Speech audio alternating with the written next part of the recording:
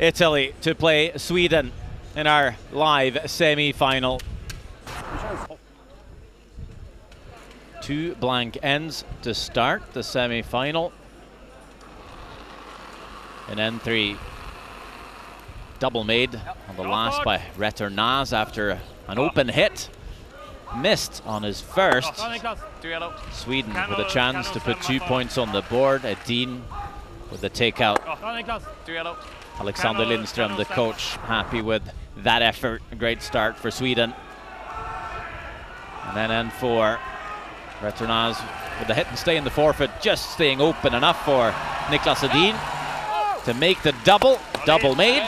Sweden sitting 3 before Italy's last stone.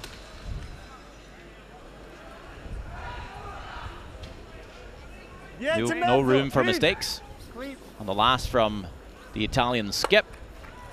It is there for the score, trailing Sweden by 1 after 4.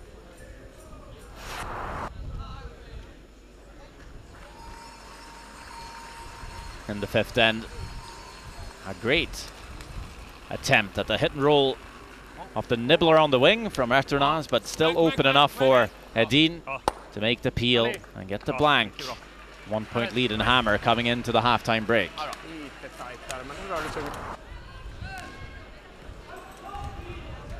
And 7. Big chance for Edin. Great tap on his first. A miss by Returnaz, and that leaves a draw for Sweden to score 3, go 5-1 up on Italy. In the following end, lying 1, Sweden guards. Returnaz trying to run back that guard to catch a sliver of the Redstone top 4 to put 2 points on the board, but too high of line, and it's just a single point. Still trailing by 3.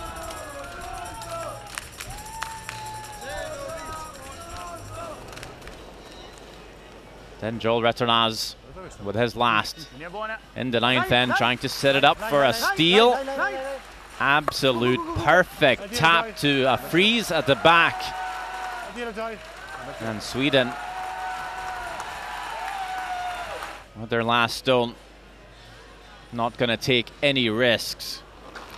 Niklas Edin just playing to cut Italy down to the single steal. Will do so, bringing the game a bit closer, leaving Italy with a chance coming into the 10th end, needing a steal of 2 for the extra end.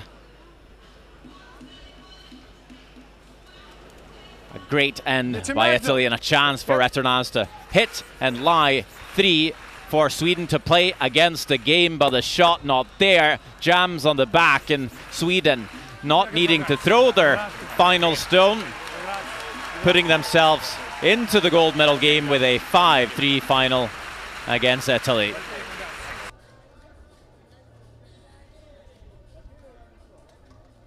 Well, congratulations. And during the game, we were calling it a clinic. What did you think of your team's effort today?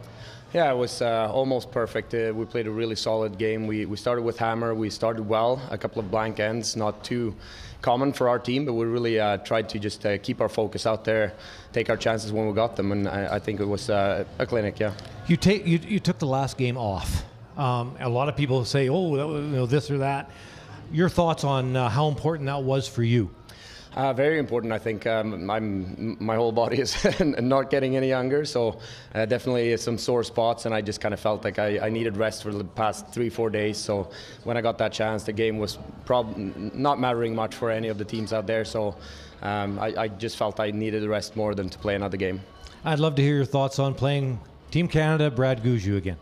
Yeah, another tough battle for sure. They're a super strong team, obviously played really well this week as well, and big win now against Scotland, so it's going to be another battle for sure, and it doesn't really matter who's favorite on paper, 50-50 or 70-30, whatever. You got to just play really well tomorrow to be able to win. Thank you for this. Thank you. Good luck.